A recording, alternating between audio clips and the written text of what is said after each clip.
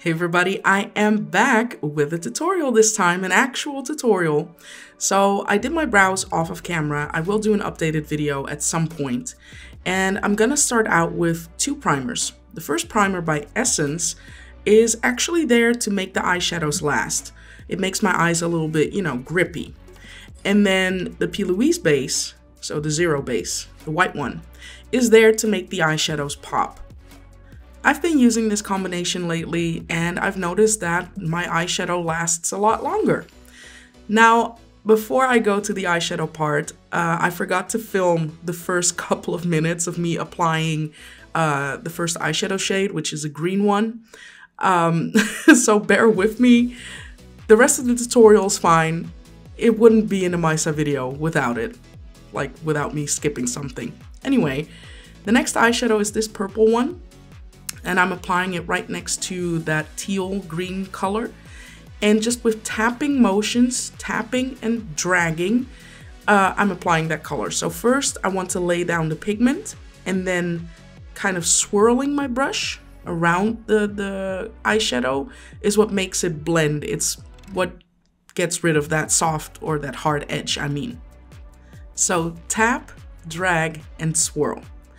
Now I'm taking a clean brush and I'm going to, fluffy clean brush, and I'm going to blend the teal and the purple together. So just windshield wiper motions until I'm satisfied with the gradient. So tap and drag and use windshield wiper motions. Also, use kind of like medium pressure on your brush. With a small brush, I'm now using that same purple shade and I'm connecting it to the top of my eye. So I'm applying it underneath my lower lash line.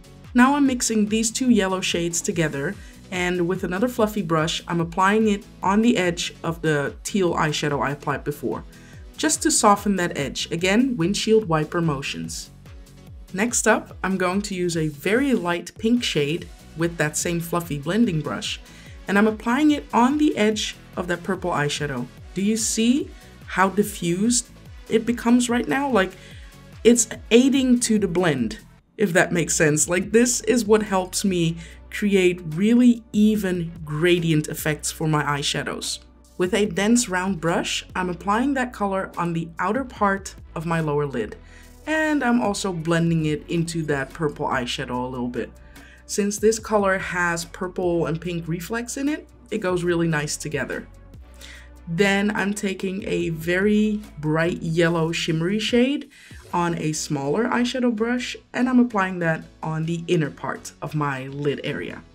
Just blending it into that green or turquoise a bit, and of course blending it into that previous shimmer shade.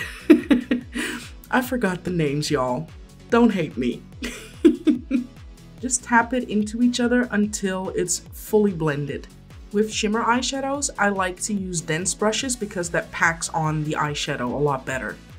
Here I'm also connecting that turquoise color on my lower lash line or underneath it. And I'm also adding just a tiny bit of white on my brow bone, just to make it pop a little bit more. Okay, so that's it for the eyeshadow. Then I'm going to apply my eyeliner. I'm just following the shape of my eye this time. And I'm picking out some false lashes. I'm gonna finish up the eye look and then I'll be right back to do the rest of my face.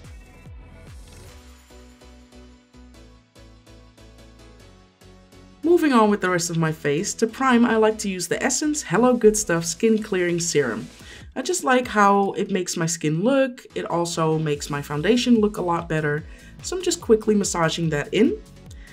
And for my foundation, I'm going to use the NYX Cosmetics Born to Glow Naturally Radiant Foundation in the shade Sienna. I like to use my fingers to distribute it a little better so that I don't, use too much product. I know, I'm gonna put a lot on my skin anyway.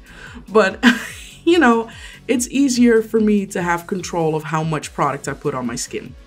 And then with a flat kabuki type brush, I'm going to tap that and buff that into my skin. Yes, it is too dark, but I like to mix different foundations together. So this one is a little bit too orange and a little too dark for me, but the next foundation, I'm actually using a more olive undertone, which I also have in my skin.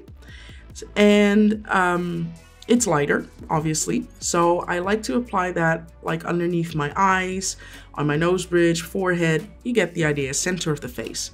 And then with a beauty sponge, I like to blend that into the rest of my foundation. And that will give me a much more accurate foundation shade than just using the Born to Glow foundation on its own. Also, don't worry, all the correct shade names, all the correct product names and everything will be below in the information box, so you know exactly what I'm talking about.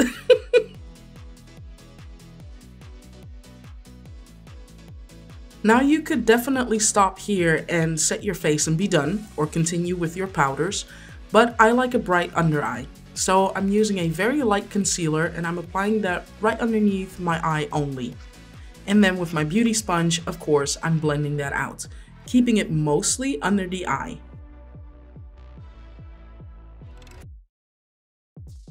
Okay, almost done with the creams. For my blush, I'm using a kind of terracotta shade lipstick and I'm applying that on the highest points of my cheekbones. And then with my beauty sponge, I'm just softly blending that out. I often like to use matte or velvet type cream lipsticks as blushes because, well, they blend out easily and they last very long.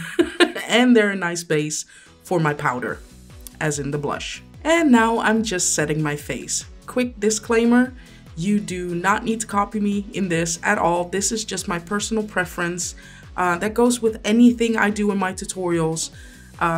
You know, set your face according to your liking. The people who have been with me for a long time know that I used to set my face with even more powder, so I mean, I've improved.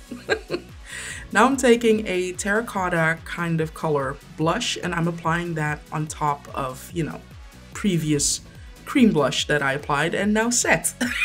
Wow, that took a long time. Anyway, I'm applying it on the same area as I applied the cream blush. You know, just to reinforce that color a little bit. Now to contour, I'm using these two shades and I'm just gonna apply my contour the way I always do.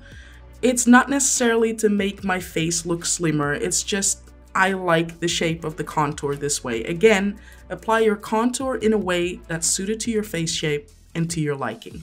Now I'm quickly lining my lips with a matte dark brown liquid lipstick. I find that liquid lipsticks just work really well as liner for your lips. Why would I use pencils? It's just, yeah, that's what I've been doing for the past couple of months, if not 2 years actually. And then to fill in my lips, I'm using the NYX Smooth Whip Matte Lip Cream in the shade Chocolate Mousse. And after that, I'm going to apply the NYX Fat Oil Lip Drip in the shade Missed Call on top of that. I know I might be a boring bitch, but this combo just looks absolutely stunning. And that was it for the entire look. I hope you enjoyed it. Please let me know if you try it. And until the next video, love ya!